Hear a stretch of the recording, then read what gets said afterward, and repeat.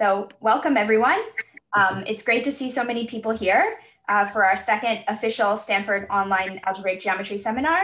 And we're really excited to have Kirsten Wickelgren talking today about the fact that there are 160,839 times 1 plus 160,650 times minus 1, 3 planes on a 7-dimensional cubic hypersurface. So take it away, Kirsten. Thank you very much for the opportunity to get to give a talk. As Ravi mentioned, I was a graduate student at Stanford, so it's especially exciting to get the link back into Stanford. This is all joint work with Tom Bachmann, who is here. So Tom, if you could unmute yourself and say hello to everybody, then we'll all know about you, please. Okay, hello. I'm sure you will tell them everything, so I will just pretend I'm not here. All right. But I'll go to sleep, maybe it's a bit late here. Yes, the European time zone. All right. So the title is a specific case of counting R-planes on complete intersections. So let's set up that count. Let's give ourselves a field to start with, and we'll give ourselves some homogeneous polynomials. They can be of different degrees if we like. And we'll let X be the zero locus, so X inside Pn will be the zero locus of these homogeneous polynomials. And let's assume that X is a complete intersection. The dimension of X is n minus j. We're gonna count R planes, and let's write down what an R plane is. An R plane in X is linear subspace P to the R inside P to the N, which also lies in X, and we're going to allow the linear equations cutting out our linear subspace to be in some field extension E, so we can base change X to E, and we'll have an R plane in X, and we propose to count them. So field extension.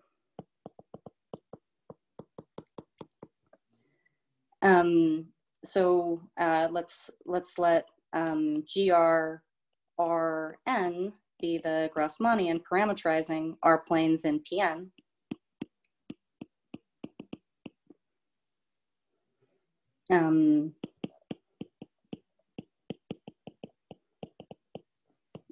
PRs in Pn, or equivalently, R plus 1 dimensional subspaces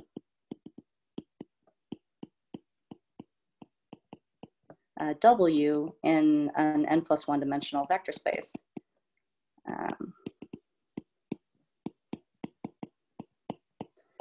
And we can take W can go to its projectivization, and we have a scheme, the Grassmannian parameterizing the R-planes we want to count.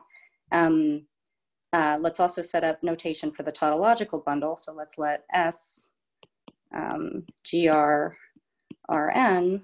be the tautological bundle, which over the R-plane, projectivization of W has fiber W, tautological bundle.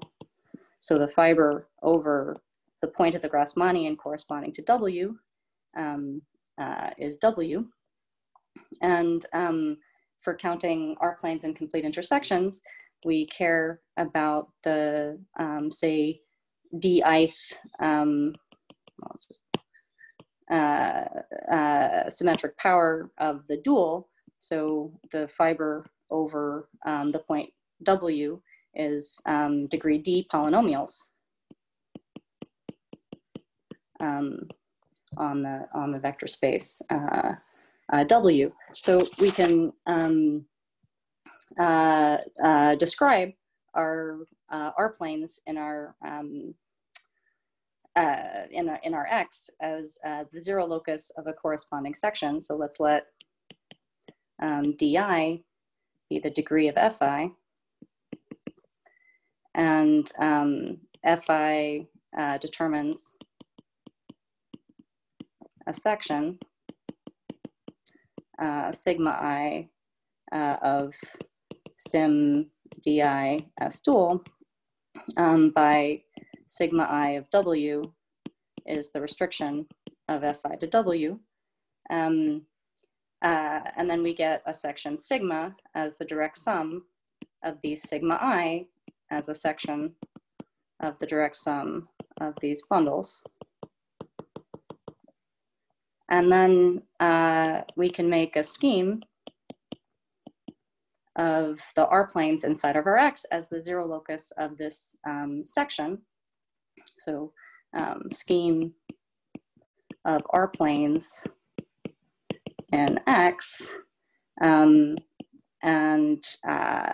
this is the zero locus of sigma because the plane W is in X exactly when all of the polynomials vanish. All the polynomials fi vanish on the plane. Let's write that. So because P of W is in X, if and only if the fi restricted to W are zero for all the I.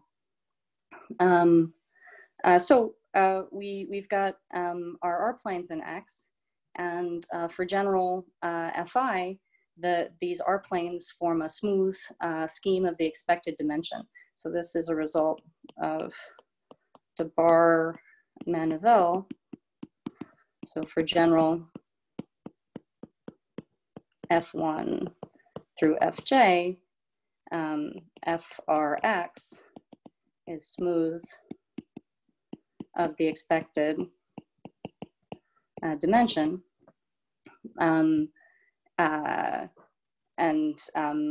Let's write down that dimension so we can see that there are lots of examples of this. So that's the dimension of the Grassmannian minus the dimension, the rank of this vector bundle V. Let's give this up here, this direct sum of the symmetric powers that sigma was, we'll call that V.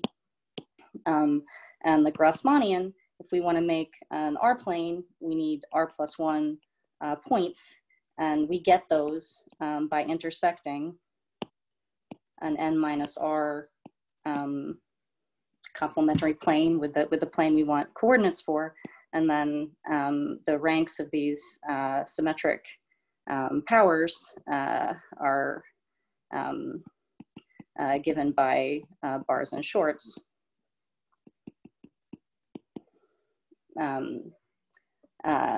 So here's our very explicit expected dimension. There are many infinite families where this would be zero and so give a count.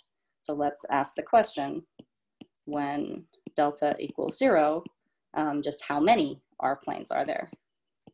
So sorry, Kirsten, I'm also going to ask if in a couple of minutes, a couple later people are still coming in. So when everyone's in, I'll just ask if you wouldn't mind going to the top and just quickly skimming over to catch everyone up. Is that okay? I'll let you know now. Absolutely. Ravi also mentioned this before, but I like questions a lot. I'm a Stanford grad. I'm expecting to be interrupted. So how many R-planes on X?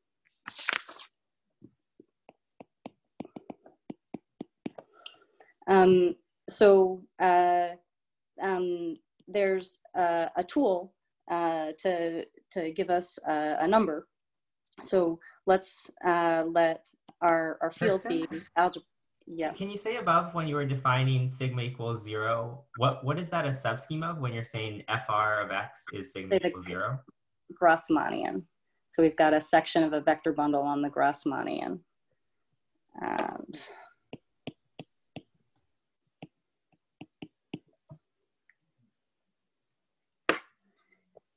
thanks. So this vector bundle on the Grassmannian that we were discussing has an Euler number or Euler class.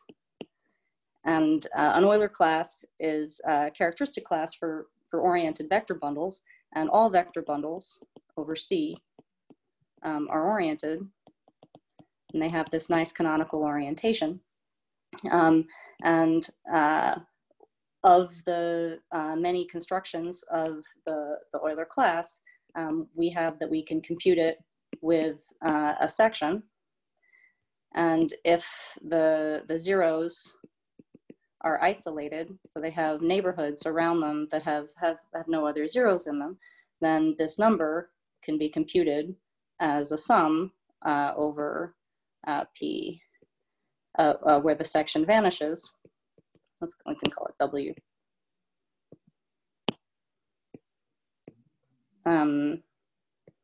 Of a local contribution at the point. So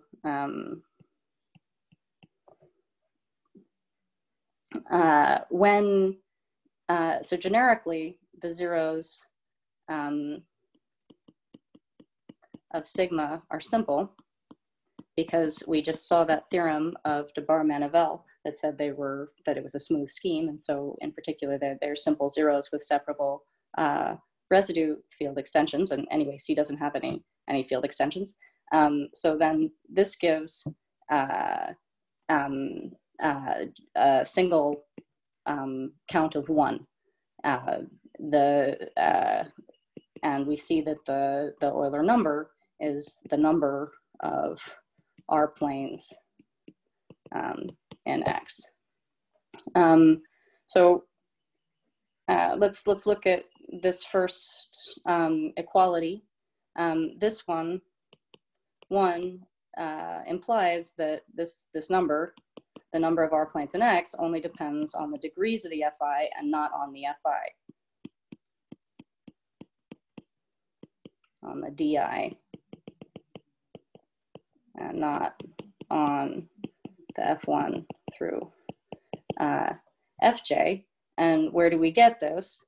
Well, there are other constructions of the Euler class that imply 1.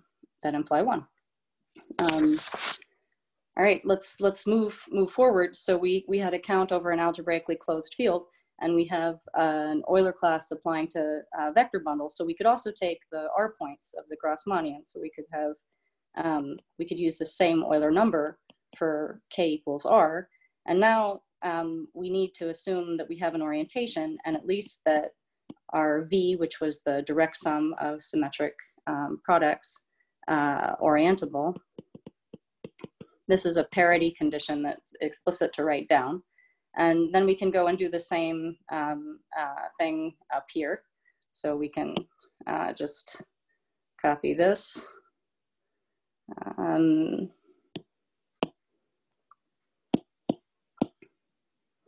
And now these are going to be the R points,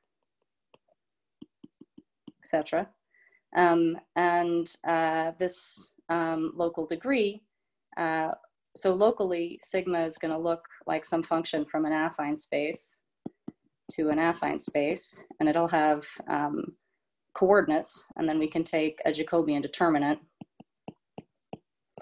as these partials for the components. Since we had a sigma lower I, we'll call it sigma upper I for the components of the function a and an xj, and then, oops. So Kirsten, maybe now is a good time. It'll give people a good excuse to ask you, to review everything, ask you questions. Would you mind, like, not just this instant when you're mid-equation, but going back and doing a quick review and glance. Thanks. Great. So this degree is going to be the sine of the Jacobian. So we've got a sum over the r-planes in X of the sine of this Jacobian is what the topological Euler number for this R-oriented vector bundle is when you apply this Poincare-Hopf formula. And let's, as Ravi suggests, we've decided that we're going to count R-planes on complete intersections. So we gave ourselves a complete intersection X, which was the zero locus of some Fi, and the R-planes inside X is the zero locus of a section of an associated vector bundle, this vector bundle V, these symmetric powers. This zero locus, it's smooth of the expected dimension, and when it's zero, we're going to count the points.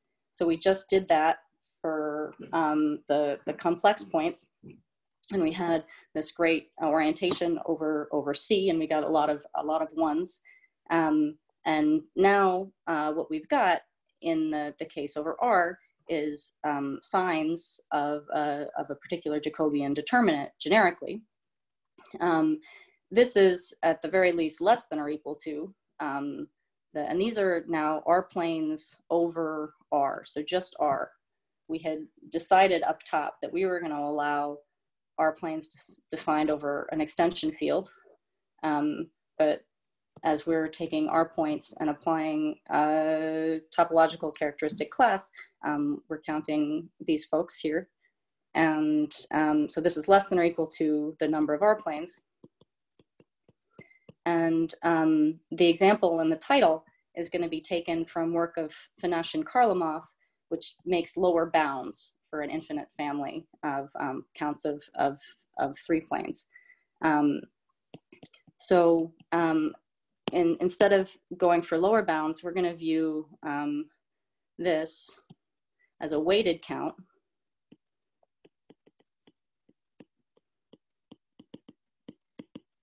And go for obtaining a weighted count, i.e. for computing Euler classes. We also had made this observation that this count only depended on the degrees of the equations cutting out F. And if we call that 2, this fact that it only depends on these degrees, so 2 is holding again here. So in the title, when we were counting on any 7-dimensional cubic hypersurface, we only cared that it was cubic, and we didn't say which cubic equation it was being cut out by. So here's the example that's going to give us, our title. So this is Finashin-Kharlamov.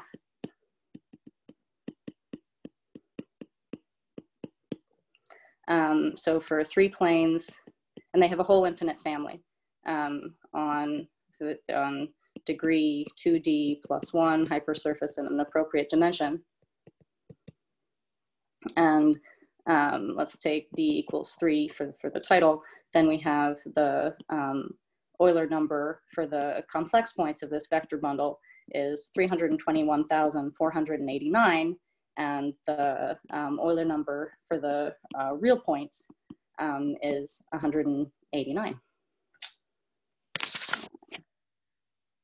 So then there's a lovely heuristic that says that analogous results over R and C may be realizations of a result in a one-homotopy theory. We have Euler classes in a one-homotopy theory. So first, it's great that, we'll say, we have a one-homotopy theory, which is already an exciting thing to have. So this is Morel-Vivadsky around 2000 or the end of the 1990s. Vivadsky. And we have Euler classes for algebraic vector bundles in this context. So around 2000 or 99 or very close to this, Barge-Morel have an Euler class, and it's been further developed by Feazell, Ashok-Feazell, Mark Levine, and used to study when bundles split off trivial factor.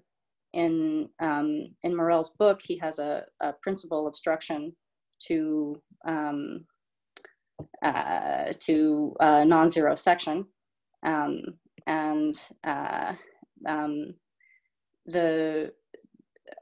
there's an Euler number that Jesse Kass and I defined that has the enumerative interpretation that we started with as a sum of local degrees over vanishing of sections. Déglise-Jin-Khan have a bivariant theory worked out in motivic homotopy theory that also gives an Euler class.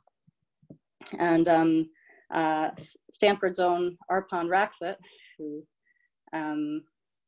might be here,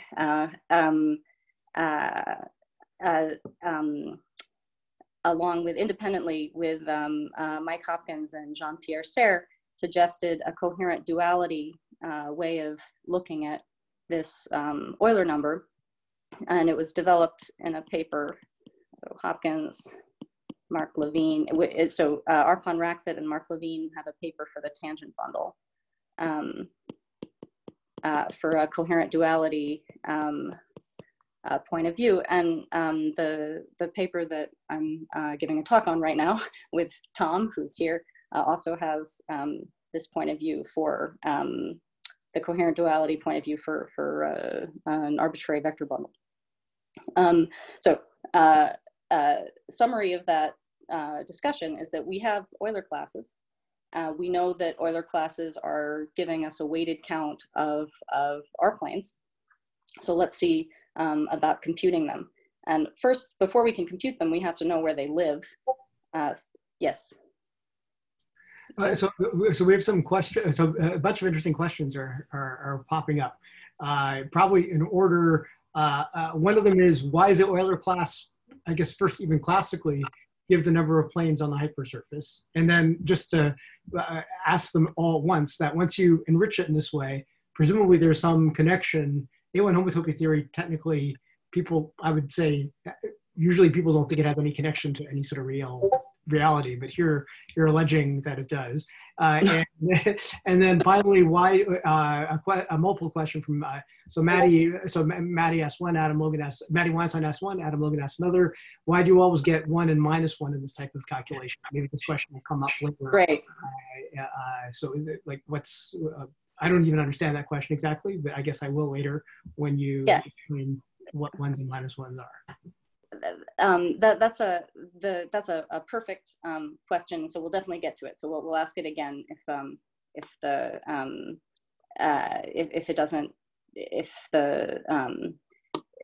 if you're not satisfied with the answer, but we'll definitely talk about that. The relationship of the Euler class with the classical counts is through this Poincare-Hopf formula that says that one way to compute the Euler class is you can choose any section and you can take a sum over a degree for a vanishing. And so since we know that the vanishing of the section happens for these things that we want to count, we then, in this point of view on the Euler number, we automatically built in the classical count. We'll have let's talk about where these Euler classes live, and then we'll be able to recover the complex and real, the algebraic topology Euler numbers for the complex and real points in a straightforward manner. So again, if we don't get to it, please ask again, but I think we are about to do it. So I think, thank you. I think I got them, but tell me if I don't. let's look at where these live so that we can talk about the relationship between these Euler, let's restrict to Euler numbers. So we want to talk about relations between this A1 Euler number and the Euler classes of really complex points discussed above. So let's put ourselves in a situation where we can really talk about elements of groups and things. So let's let dim x equal rank v as in our counts. We're going to say that v is relatively orientable. And I'll give you a definition of that.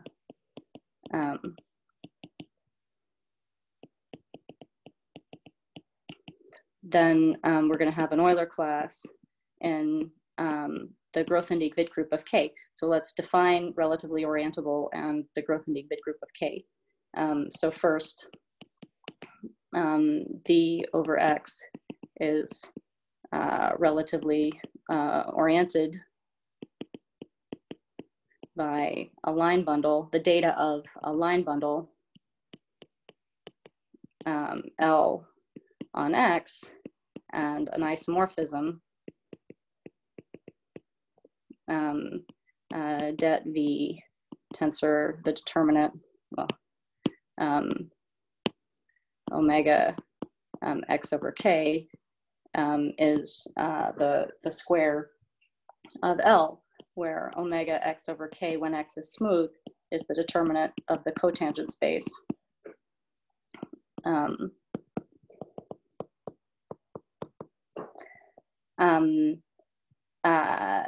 This is equivalent because squares of real line bundles are trivial. This is equivalent to the condition of being relatively oriented for real.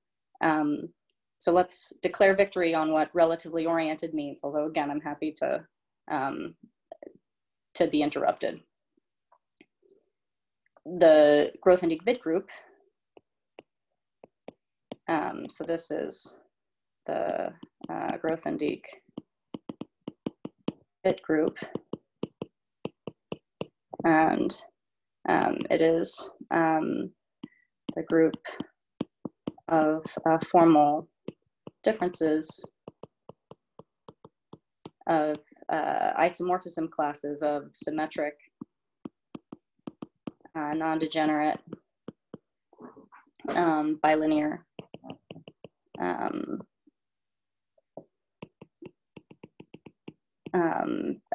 pairings over K.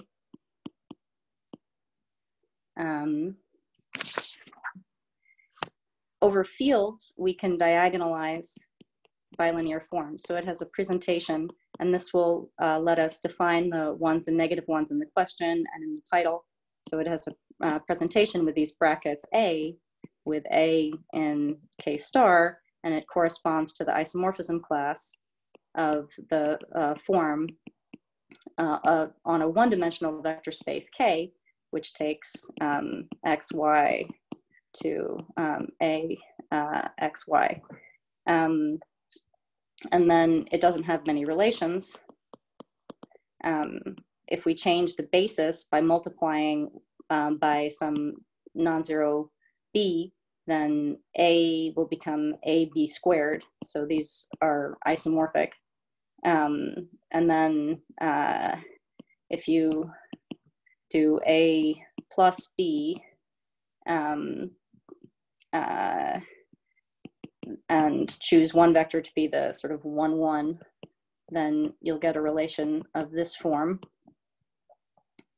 And if you take we can take a tensor product of forms, so we can multiply them.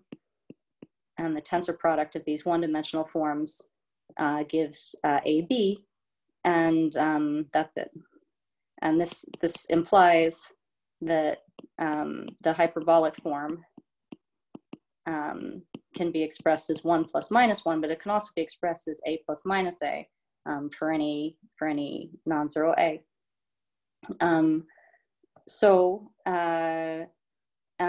If we want to compute in GW of K, we need to be able to manipulate generators and relations, and they're a lot of great invariants of quadratic and bilinear forms to help us do this, and some famous ones from the Milnor conjecture have to do with the étale dimension of the field, cohomological dimension of the field, and getting a sequence of great relations like that that can be used to decide when certain combinations are equivalent to others. So I think it's fair to say that in many cases, this is a very computable group to work with. Let's put a couple of examples down. So we have GW of C.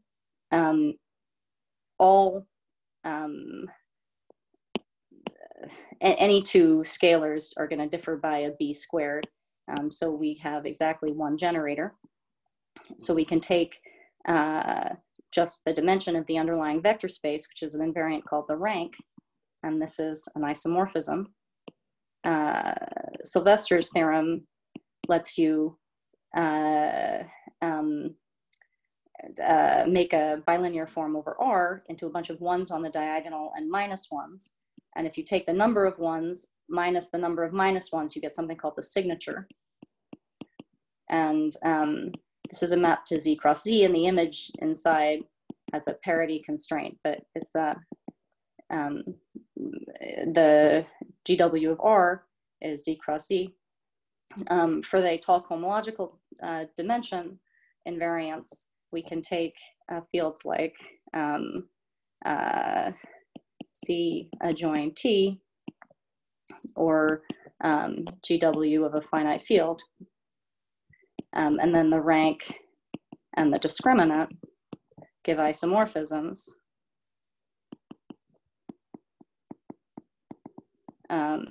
to Z cross, well, Z mod 2 as long as Q is odd. And certainly in groups like this, we would be very well justified in saying we can compute, and there's lots of great things that one can compute with bilinear and quadratic forms. And I'm looking at Daniel Krashen, so somebody who can compute lots of wonderful things with quadratic forms is right there. Because of the way the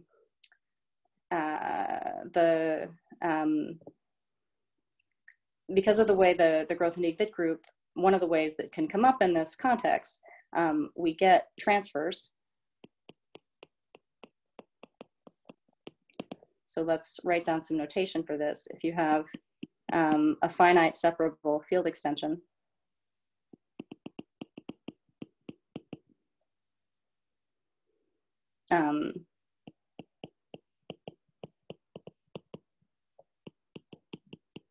you have a map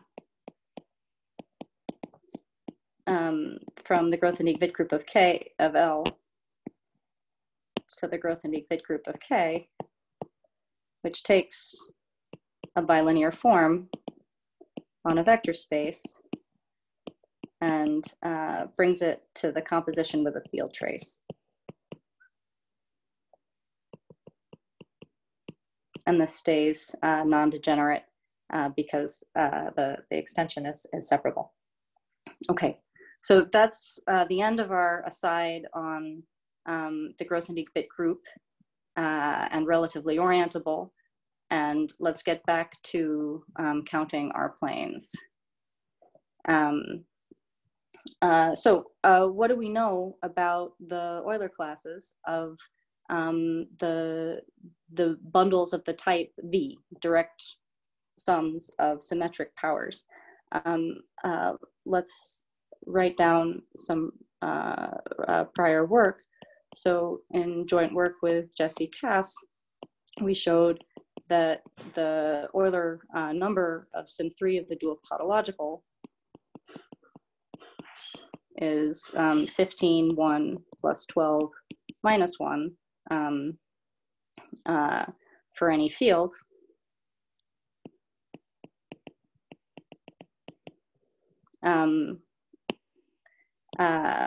Mark Levine showed that the Euler class of sim 2D minus 1 of S dual over the Grassmannian of lines in D+1 space is this number here, which we'll define in a minute. It's the skip one's factorial. It's like a factorial 1 plus, we'll say EC for the corresponding Euler class over C, minus 2D minus 1 factorial over 2, 1 plus minus 1. And here, 2D minus 1 factorial is 2D minus 1, 2D minus 3, ... 1. And this is as long as the characteristic of K a field, characteristic of K does not divide 2 times 2D minus 1. And here EC is the topological Euler characteristic of the complex points. Actually, a bunch of questions, Kirsten. Now that, so you said for the real numbers, the 1 and minus 1 is just because of because for over the real numbers we just have an index. We have like a rank and an index, and that's it in some sense. So allegedly, this is telling us something. So I would speculate, and maybe I've even heard you say this and I've forgotten it. That I picture a cubic surface, and whether it's got some saddle, it's got, I don't know, 12 saddle points and then 15 roundy points. Okay, although I'm not quite sure, I'm not sure exactly what I mean, but something. Yeah, go ahead. Yeah, and then similarly, well, then I get a bit confused. Well, I'm not sure who M is in M Levine, or M-Levine, but Mark Levine. Sorry. Oops. Oh, I got it. Oh, good. That's a very important question. This is one person. His name is Mark Levine. I mean, you know Mark. Levine. Got it, yeah. Okay, but the 15 and 12, what does that mean? Like, presumably it means something really concrete, and that someone, like, if 27 lines are real, I can go to my office and I'll look at it and I'll say, aha, that's the. Oh no, now I'm confused. Yeah, what does it mean about the lines? This means that the Euler number over of the real points of sim3 of the dual tautological is 3. So we have that the signature, when K is inside R, then the signature of EV is going to be E of VR, and the rank is going to be the complex E of VC. So you should, if you believe that they were all going to be ones and negative ones, then the fact that you would know the rank and the signature, and you know it's only ones and negative ones, lets you solve for 15 and 12 from the fact that 15 plus 12 is 27, and 15 minus 12 is going to be the real count, which is due to, so over R, these things on the Grassmannian of lines is work of a Konek, Telemann, and Finashin-Kharlamov. And those numbers, the 2D, these numbers here show up in there.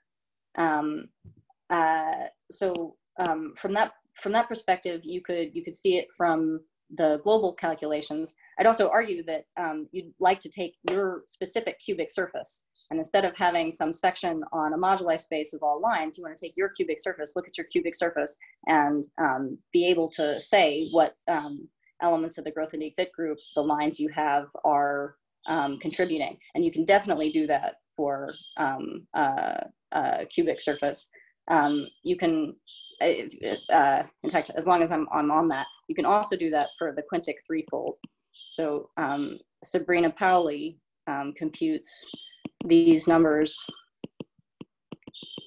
for these lines for d equals 3 and 5, using for the cubic surface, she uses the single equation xyz equals 0, but she knows how to attach weights to these big things of lines, so via dynamic intersection. And then she also, if you gave her not a big subset of the Grassmannian with this global section on it, but if you gave her a specific quintic threefold and a line on the specific quintic threefold and said, how is this line, how should this be counting? She knows how this is getting counted too.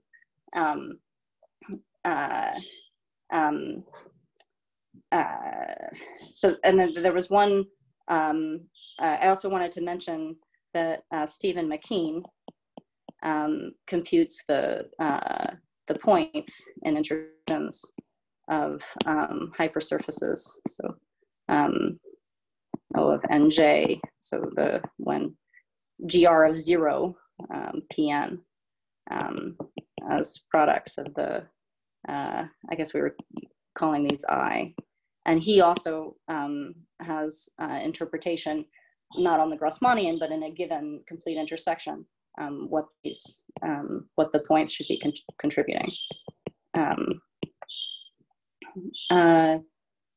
So we know a whole bunch of things about counting different kinds of planes, especially when they're lines and points for complete intersections. A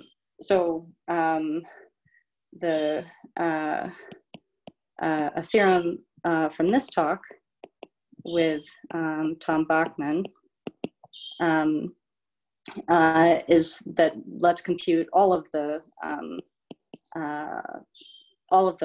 Euler numbers for this sort of a bundle and see that they are all in fact ones and negative ones. So let's let R be a ring with 1/2 in R, and we'll let V be this sum of sim d I s dual Rn, and we're going to assume that let it be relatively oriented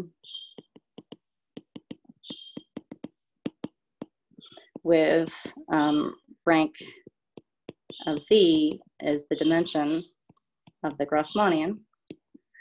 So because this is the statement of the theorem, I'm going to also just give the parity conditions for what these things mean. So you're relatively oriented if and only if your determinant is a square together with, so here's the determinant of those symmetric products. And then the canonical bundle for the projective space gives you another n+1. So the relatively oriented condition is this parity condition. And then the dimension condition, I think we already wrote it down, is this one.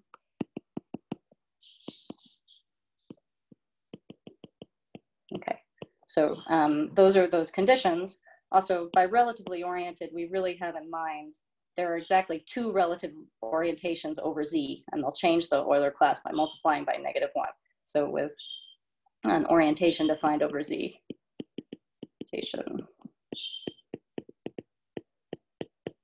So now we have enough data to have a well-defined Euler class. And what is it? It's the one that has 1s and -1s. So then the conclusion is that E of V is the Euler number of the complex points plus the Euler number of the real points over 2, 1 plus EC minus ER over 2 minus 1. And as a corollary from the, for one thing, this gives the title. So example was this 160,000, etc. 3 planes on a 7-dimensional cubic. So there was the example from the title of talk. And we also get that as a corollary, that if you give yourself a specific complete intersection, if we take the sum over the R planes W in X, the transfer from the field of definition of W to K of the Jacobian of sigma evaluated at the point W is this same quantity.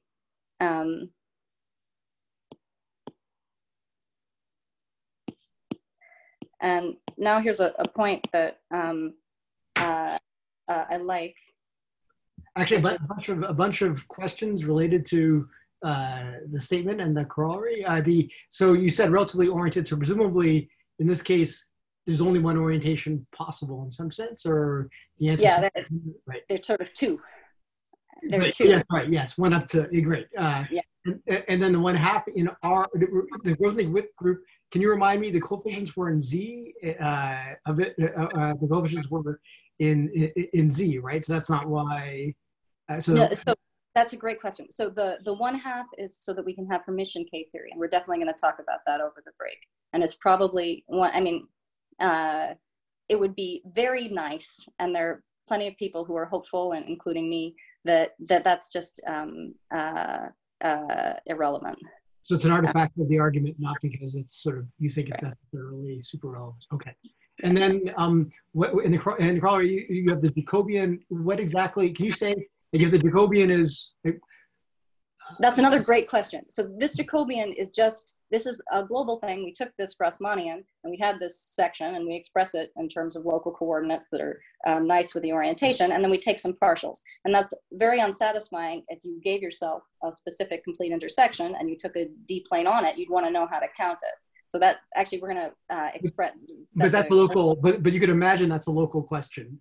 And then, but does that mean it's a double, this relates to a question that, I think, I can't remember, Dan Dorr may have asked, which is, what is, I mean, if there's a double root, does that mean therefore that's 0? Is that therefore multiple roots always contribute 0? But that can't be. So yeah, if you were over R, then if you had a non-trivial field extension, it's contributing 0 because of the trace. The multiple here in the assumption on the corollary, you're not having non-simple roots. So generically, so this is for generic, sorry, thanks. For generic X. So then this is non-zero because we can't put it in brackets if this, what I meant by this was the thing in pink. We can't put it in brackets if it's 0. There's another recipe for computing the local contribution, and it's to put this Eisenbud, Levine, Kimshashvili, that's Harold Levine, not Mark Levine, form instead of the Jacobian. So there's another recipe for weighting multiple roots. And I'd like to follow up on what you said about imagining that it's a local question. So these things here, these are really not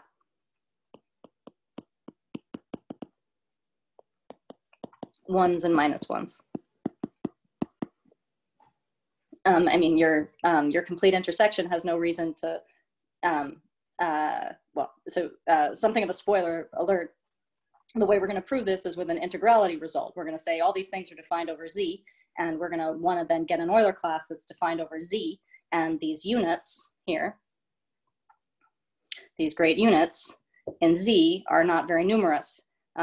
So for a vector bundle on this Grassmannian here, which is manifestly defined over Z, we're going to find this global contribution, this global Euler class here is going to have to be something that comes from Z. But if you took your complete intersection, you probably didn't make it so that it was over Z. And so then these pieces just magically add up to this quantity that has only ones and minus ones in it. And in particular, these are cool different numbers having to do with your complete intersection. And as Ravi just said, you could imagine that this is actually a local something that can be computed locally. So a question that I do not know the answer to except in specific cases is, how do you express this Jacobian in terms of the geometry and arithmetic of the plane inside your specific complete intersection? So in terms of the arithmetic geometry of P inside X. And there are specific answers to this. So there are answers, so over R, there's Finashin-Kharlamov. So for little r is 1, have these Segre indices and Welschenge indices that they define and show are equal. And as I mentioned, Sabrina Pauli, Stephen McKean have answers in their specific cases, and Jesse Cass, and I did it for the cubic surface. But for in general, including for the 3 planes in a cubic 7-fold, how would you locally take your cubic 7-fold and look at your 3-plane and decide what this trace was? Given how pretty the answer over R is for all the R equals 1, it's tempting to think that there's also a pretty answer to this question here, but it won't appear in this talk.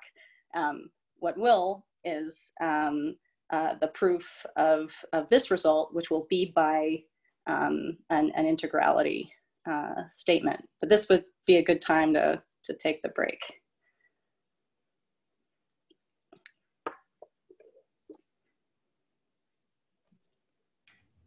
Okay, everyone. I first have a quick question, Kirsten.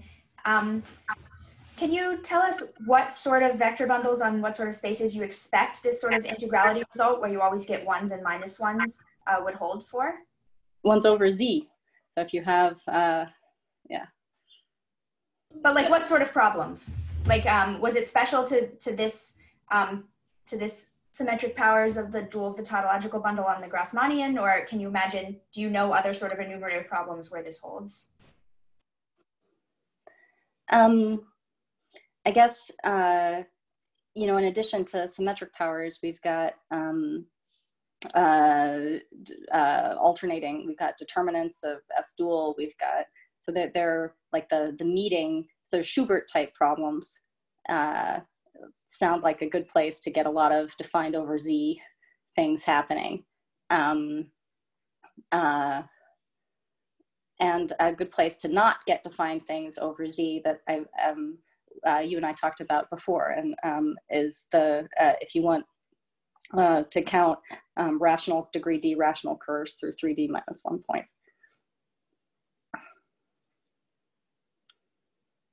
Okay, thanks. Any other questions, or we'll take a quick break? Actually, I have a quick question. Really, so a naive question is, if all you had to do is turn things over, are you saying if I have any numerical question over Z, that makes sense? And then automatically I can just get an analogous theorem of what you're about to prove by simply counting over C and counting. Exactly. Yes, and then it says something about finite fields. Oops, Ooh. That was not what I was expecting to happen. Something weird happened. Okay, cool. Well, but, you'll talk about that more later? No, I'm not going to talk about that. But that's, I mean, you know, what's happening over R and over C is then dictating behavior over any other field, which is kind of cool.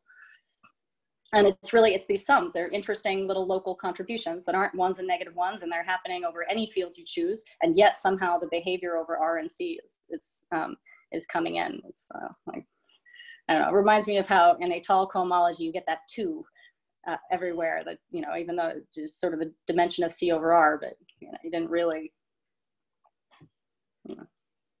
Can you say how it dictates things over finite fields? How it, what yes, does it give so you over then, finite fields? Yeah, so then, so here,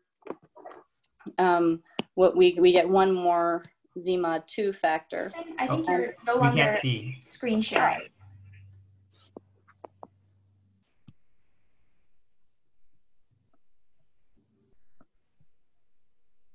Okay, it'll start in 1 second.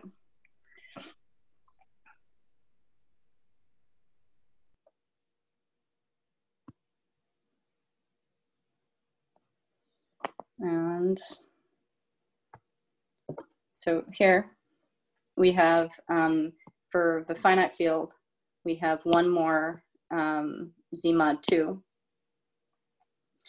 And that comes from taking the discriminant.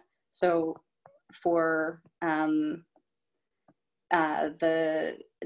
discriminant would be -1 to this, and it'll be plus or minus 1, just depending on whether this is even or odd. And then that meant when you multiplied the discriminants of each of these terms, they would have to add up to 1. They would have to multiply out to 1 or minus 1. And 1 or minus 1 may or may not be a square in FQ. And trace forms are, when you take over a finite field, if you take the degree D extension, that'll swap whether the Jacobian is a square or a non-square whenever D is even, and it'll stay the same if D is odd. So this does something very understandable over finite fields. And it gives you a parity condition on how many of these can be square or non-square over different rank field extensions. Thanks. Can you also say what is EC and ER in the theorem? E of V is a bilinear form. Right. So then EC is an integer, and it is the topological Euler number of, we take the complex points, and there's a canonical orientation, and so there's a canonical integer that is the Euler number. And ER, we've chosen an orientation. It's one of the two. And this is then the topological Euler number of the real points. Is this the same as some Chern class? Yes. So this is the top Chern class.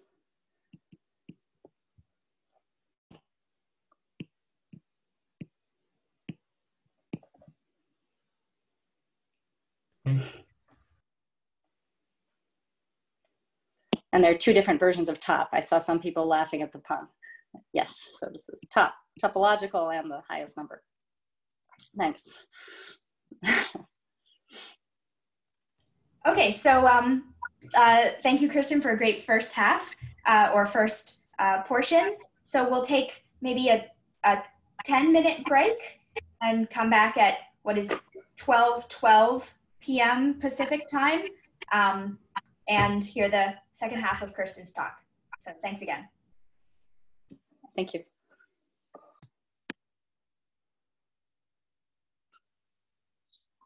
Okay, welcome back, everyone. So we're going to get started now for Kirsten's second half. Kirsten? Thank you very much. I'm sharing my screen. And again, this is joint work with Tom Bachmann, who, if he's still up in Europe, is here. And all right, oops, that's not what I wanted. There we go. Okay, so this is so we're going to prove an integrality result, and we'll sketch the proof of this theorem. I have to admit that I can tell, looking at my notes, that we're actually not going to make it to the end. I think I'm just going to keep going forward, and then we'll probably have one of those moments where we just kind of cut off, and that'll be a little bit anticlimactic, but at least it'll be comprehensible. And maybe I'm making the wrong choice here, but yeah, I mean, don't go. I mean, yeah, not that you should go over, but I feel like you shouldn't just end mid-sentence. I feel like obviously you should. I'll try. All right. So we're gonna use. Let's let X be smooth and proper over Z adjoin 1 over D factorial, and D is unfortunately going to be greater than or equal to 2. And we'll let V be a relatively oriented vector bundle on X with the rank of V equal to the dimension of X. Then the Euler number is can be expressed as integer combinations of -1 to D inside the growth and Dietvik group of K for any field. So, or K a ring. So say R ring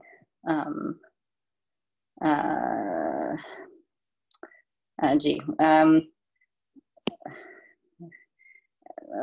Let's just say K a field. So K a field containing so Z 1 over D factorial inside K field. And then if D is equal to 2, we can be stronger. So we were saying that the these the units in Z 1 over D factorial are giving the generators that are going to express our Euler class. And if D is equal to 2, there are actually only 2 possibilities. So then either we have EV is the answer for our previous theorem, this EC plus ER over 2, 1 plus EC minus ER over 2 minus 1, or it's the same thing except you subtract one of the ones and you add a 2.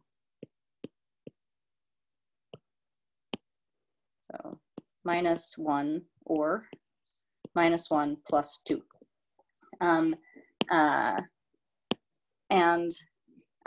Secretly, we're thinking that if we were actually defined over Z as opposed to Z inverted something, we are not allowed to have this second possibility, but the absence of Hermitian K theory over Z is making this theorem get stated, is making this theorem get stated with D greater than or equal to 2.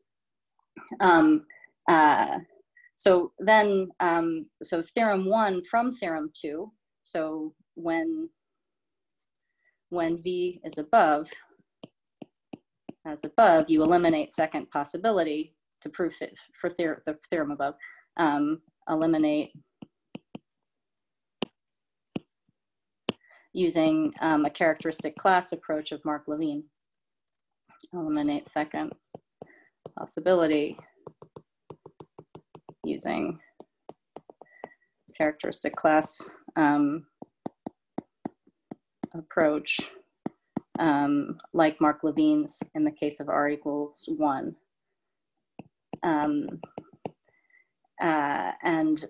This uses characteristic classes and work on characteristic classes of Mark Levine and Ananievsky, and Panin and Vent. So let's concentrate on theorem 2. To prove theorem 2, we had listed a bunch of Euler classes, and the Poincare-Hopf style one that Jesse Kass and I had worked on has this obvious enumerative interpretation. However, all of the others are more suitable for integrality or even for showing independence of section. So we'll show that several of the Euler classes we talked about are equal and get the result. So about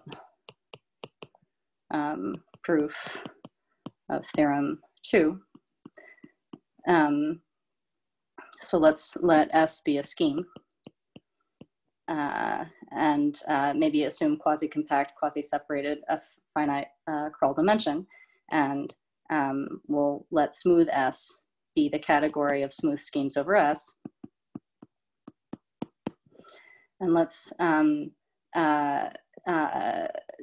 talk about cohomology theories and say what we need to have a cohomology theory. So a cohomology theory consists of assigning an abelian group, so to every smooth scheme, and V over X, let's actually let it be a virtual vector bundle. We have an associated abelian group, E, V, X, like our normal cohomology groups. V would just be a number, but the rank of V gives us a number.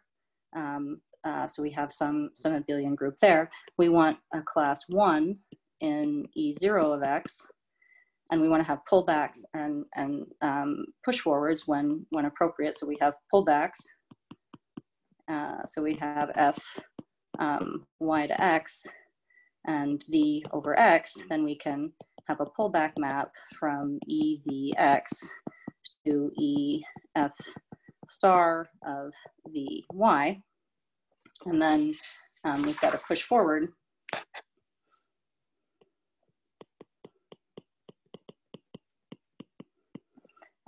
So if we've got a smooth and proper map,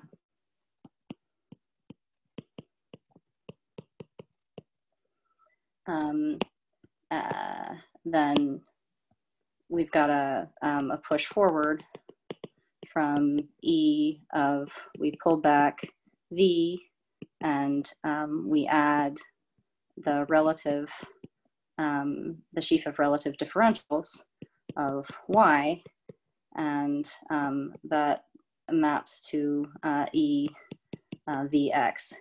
And so in addition to smooth proper maps, in making coherent duality type arguments, we often use closed immersion. So let's also give ourselves Y in X, a regular closed immersion.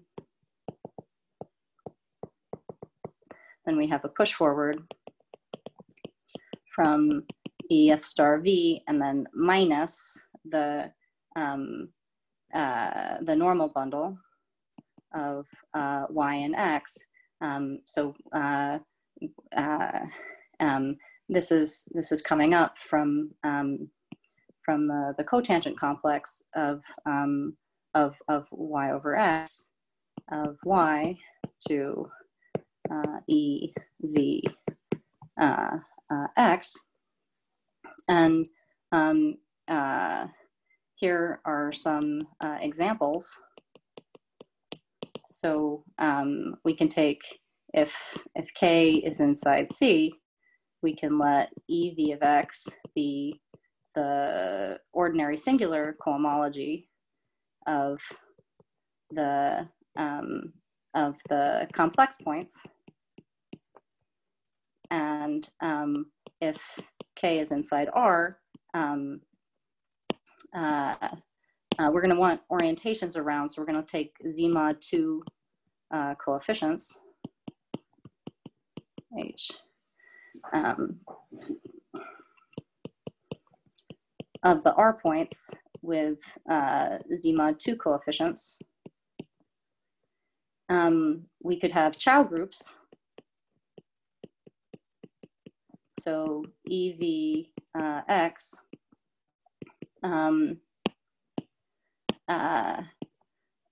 would be the Chow group of codimension rank V cycles on X. So we're still only recording things about the rank of V. That'll change right now. We can take oriented Chow groups. So there's some notation for this. We've got EVX as Chow twiddle of codimension rank of V cycles in X twisted by determinant V. And if we're ignoring the twist, a heuristic for what this is our equivalence classes of formal combinations where we take sums. We could have them Z. So Z is a subvariety of codimension rank of V. So sometimes the codimension varieties of a certain rank are denoted with this upper parentheses. So X upper parentheses rank V is these codimension V varieties.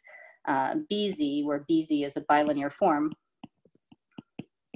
on the function field of Z.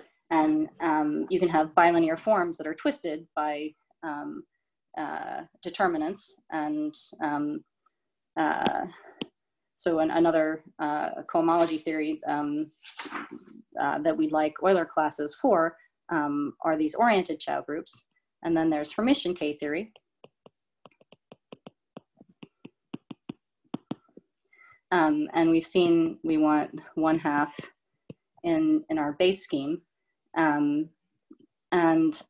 So let's let E(v) of x be, so Hermitian K-theory, let's just denote that KO, rank V of x, and then twist it by determinant V. So as an example, let's let x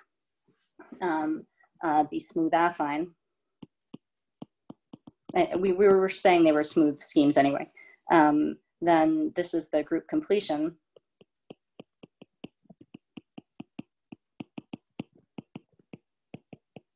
of the bilinear forms, on projective module, so group completion of isomorphism classes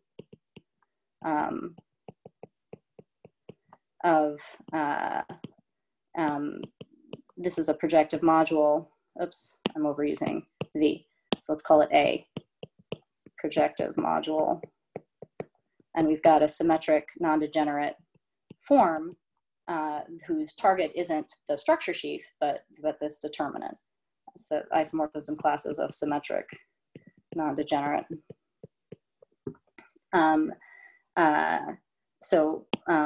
For example, we've got KO of spec K is the growth and decbit group of K.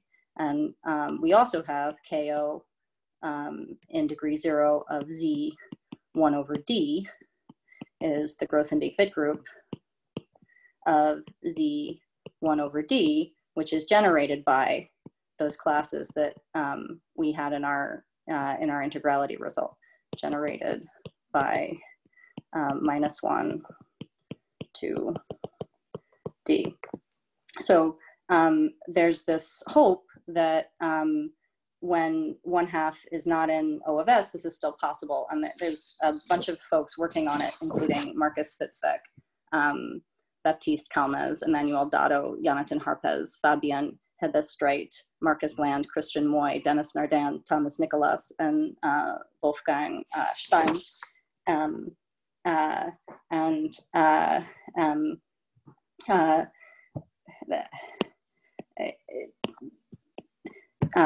Bilinear forms and characteristic too. They're interesting, exciting, hairy objects. So there's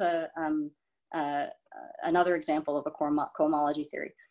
We clearly don't have time to talk about orientations. So let me tell you the Barge-Morel Euler class. Euler class, Barge-Morel, and other folks have worked on it, Fizel, Ashok, Fizel, Mark Levine. And so we take our cohomology theory and let's say X in smooth S, V over X vector bundle,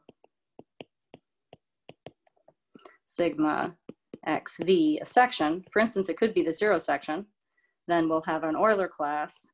We'll call it D twiddle. This was going to be notation when we were going to sketch the entire proof of the theorem, which I think we're not getting to. It's the push forward, the pullback of the push forward of 1 under the section.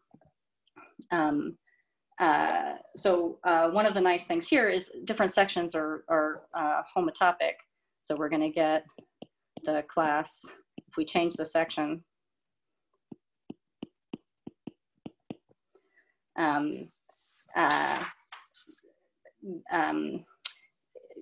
their compatibility with base change.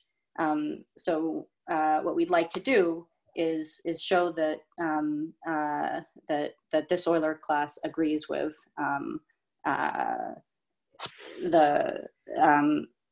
some of the others mentioned. So maybe I'll end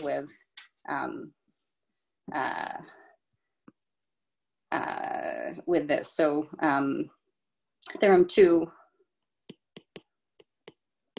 is reduced to showing that a certain push forward, so if we let pi be the structure map to S, we want to show that pi star of E twiddle v sigma is this sum over these local degrees, where the section vanishes when you have a non-degenerate section. And one can show that this push forward can also be gotten by, if you take the 0 locus, so let's let sigma be a section with only isolated zeros.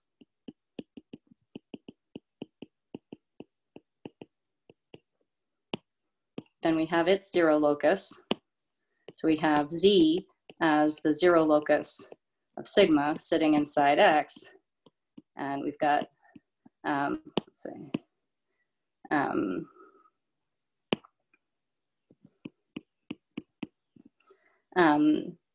we'll call this pi Z. Then we show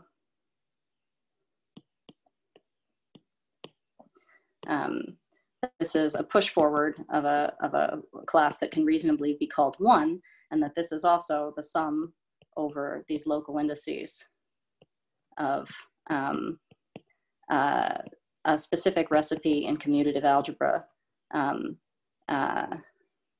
So this is a Z, this is pi sub Z push forward here. And then there's this Eisenbud-Levine-Kimshashvili form, or a Sheja-Stork form, with an approximating section with some local coordinates. And so then that implies the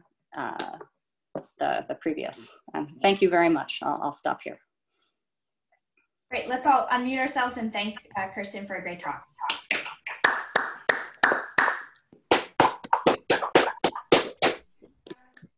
Okay, are there